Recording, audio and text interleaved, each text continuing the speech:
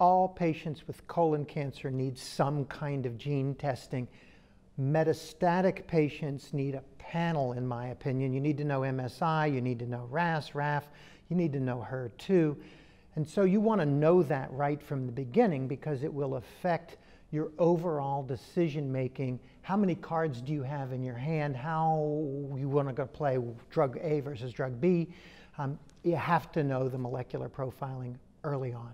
In patients who's diagnosed with newly diagnosed metastatic colorectal cancer, there are certain molecular profiling that we should order at the beginning to decide how to manage the patients.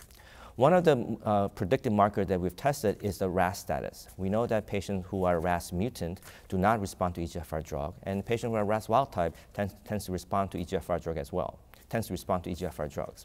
Now, there are some questions about whether we need to test RAS testing in a right-sided tumor. Now, in a first-line setting, based on the CLGB 8045 study, based on the FIRE3 study, based on the PEAK study, there's clearly no benefit of adding EGFR drug in RAS wild type in a right-sided tumor.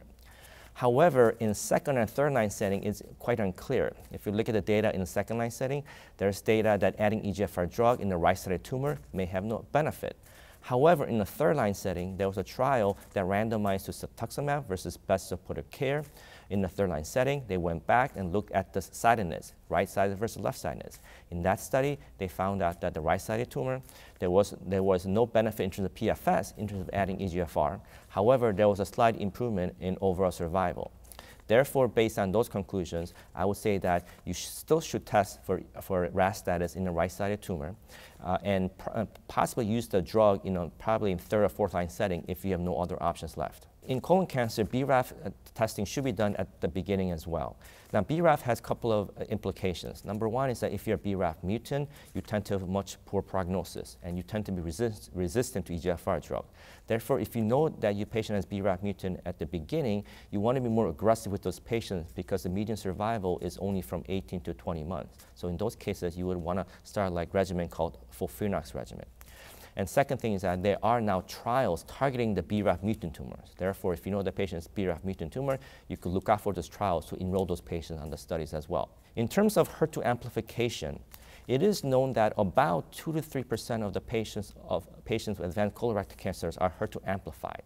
If you look at all RAS wild type, it's about 5%. Now, the significance of HER2 amplification is in twofold. Number one is that patients who have HER2 amplification and RAS wild type are also resistant to EGFR drug. Therefore, those patients should not get EGFR drug despite having RAS wild type. Second thing is that now there are drugs targeting those HER2-driven colon cancer. For example, there was a trial combining trastuzumab and lapatinib showing response rate of 30%.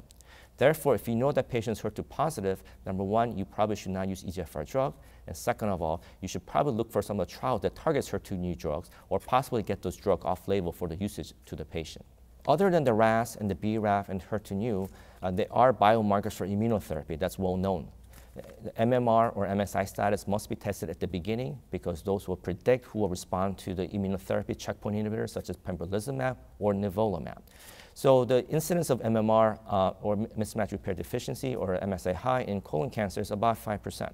But yet we test all the patients. We should test all patients with MMR because those patients will be a good candidate for checkpoint inhibitors and may get a good durable response out of it. Other than MMR, there are actually other biomarkers that's out there that we could also test for, such as TRAC fusion. Now, TRAC fusion occurs about only 1% of the time.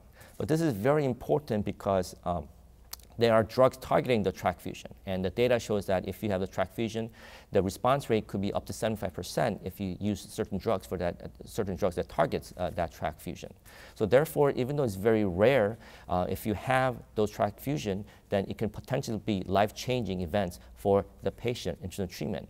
And there are other fusions such as RET mutation and ALK fusions. Now, those trials are a little bit preliminary, small studies, but once again, similar to TRAC fusion, if you have those fusions, and since there are drugs targeting those areas, that you could get a very durable response out of it if you could find a trial or possibly get those drugs off-label.